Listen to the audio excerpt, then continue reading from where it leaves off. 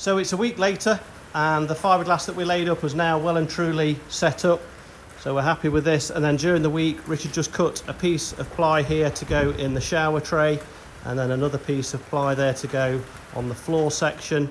And then he's also put these 3 pieces of wood in here. That's basically so when they flip the mould over, that can be rested on a bench in the workshop for moulding. So that'll just make it easier for our fiberglassing guys. So what we need to do now is just come in and trim off this excess fiberglass all around the edge of the mould, and then what we'll do is come in with the wedges and see if we can part the mould from the plug.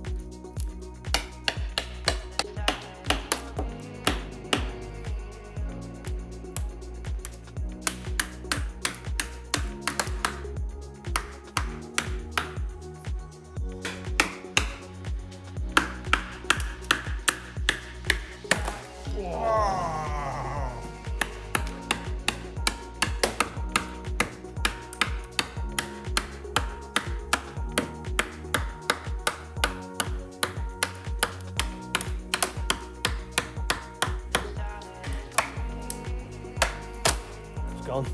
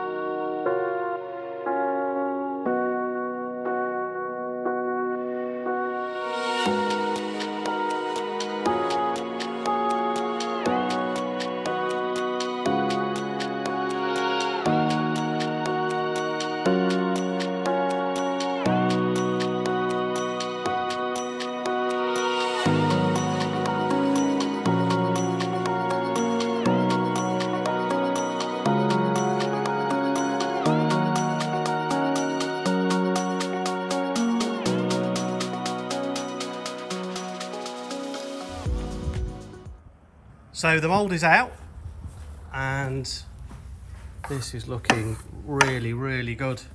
We're really happy with this, I think, aren't we? Oh yes, we're very happy it pinged off. The surfaces are pretty good. A little bit of fettling here and there, haven't we? But yeah, and then polish it up and ship it out. So I mean, it took us 10-15 minutes to get it actually off the plug. Oh yeah, if that, it just pinged off, didn't it? Yeah, it literally came straight off, which we think was probably because we put more layers of wax on. Yeah, we did 12 layers. I don't know. It's not as big an area, is it? I've no idea why it just pinged off, but came straight off. But that's always the biggest fear. Yes. And quite happy with that.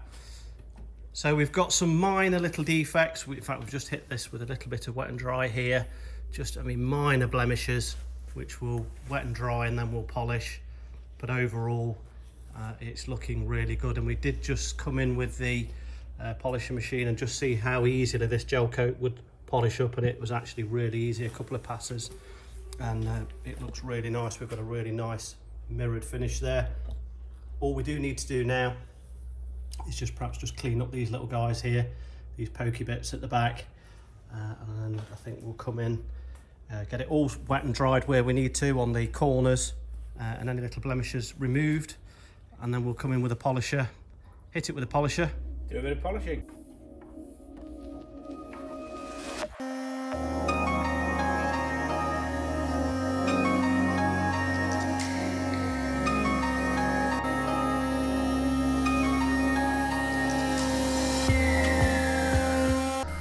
As you can probably tell from the blood on my thumb, the edges of this mould are incredibly sharp. So a quick sand of all the edges not only improves the way that the mould looks, it makes it far easier and safer to handle.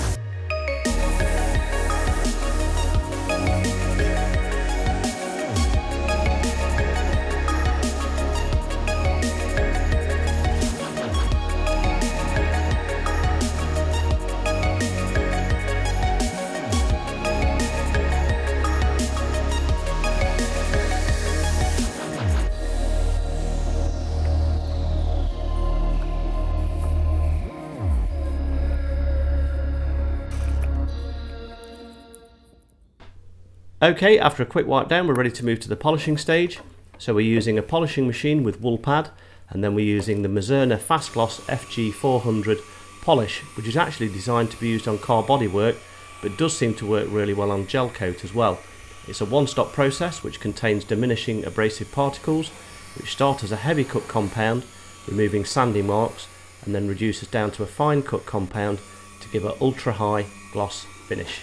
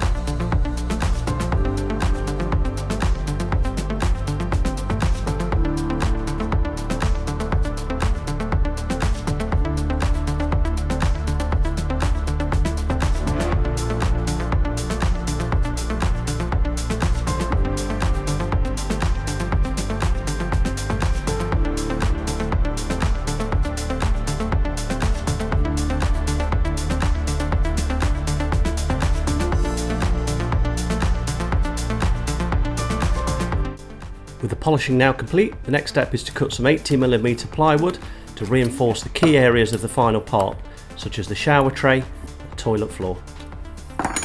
Here Richard is using the small trimming machine just to put a small radius on the edges of the plywood so that these can be easily glassed over in the final part.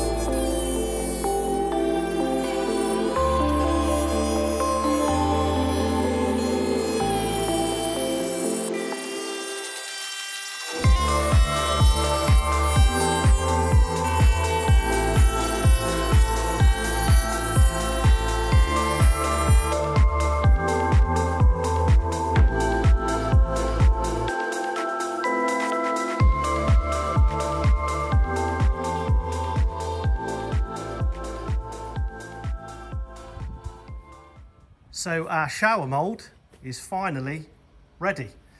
So I think we're pretty happy with this, aren't we? I think it's turned out well. Yeah. I think it's turned out very well. I agree. Yeah, excellent. So we came in with the polishing wheel, and well, in fact, no, we wet and dried first. So we just, I think it was 600 and 800 grit wet and dry, and that got rid of all of the little any little imperfections that we had on the corners. Just a few little spots. It was minor really. So wet and dried it, and then came in with the polishing wheel, and that got rid of all of the imperfections, and it came up really well. So really happy with this. It's a really nice glossy finish. We've got a bit of sawdust on it, that's just where we've been cutting the timber. And then we've cut these pieces of plywood on the top here, so these will actually form part of the laminate, and these will go in wherever we need strength in the part itself. So we've got the heads floor, shower floor, we've got the shower tray over there, and then we've got this area here, which is actually where the toilet's going to go. In the original SC35, it actually sat in this corner here at an angle, but we're sort of thinking we might put it over here. That seems to be quite common in a lot of the modern boats. So yet to be decided, but we can figure that out afterwards. But yes, really happy with this. And so what we'll have to do now is we'll run this over to our fiberglassing specialist, and hopefully he'll be able to mould that part for us. So hope you enjoyed today's video, guys. If you did, give us a thumbs up, and we'll see you on the next one.